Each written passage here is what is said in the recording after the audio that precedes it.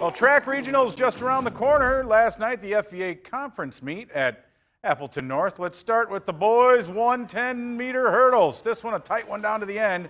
Kimberly's Caleb Frazier just edges Adam Hopper of Fond du Lac.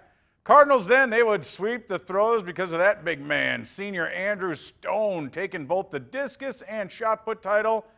Stone, by the way, the defending state champ in the shot. Back to the fastest on the track. Kimberly sophomore Molly Greeninger.